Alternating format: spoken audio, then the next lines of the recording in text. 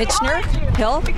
It's a long-term care facility. We deserve fair, good contracts. Am I right? Yeah.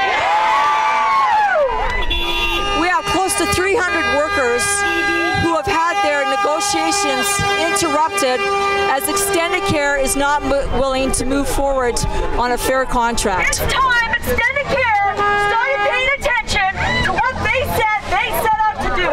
They set out to take care of our most vulnerable citizens of Alberta, our seniors, brothers and sisters.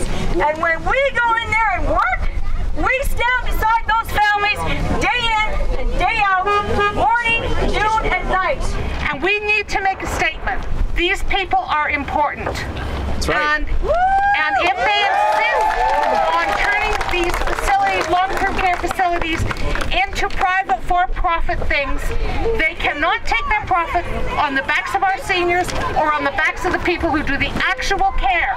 And we are here to support our brothers and sisters, and we want Extendicare to get back to the table and negotiate a good, fair, quality care contract. We're just trying to get a fair contract. We're not asking for anything over and above.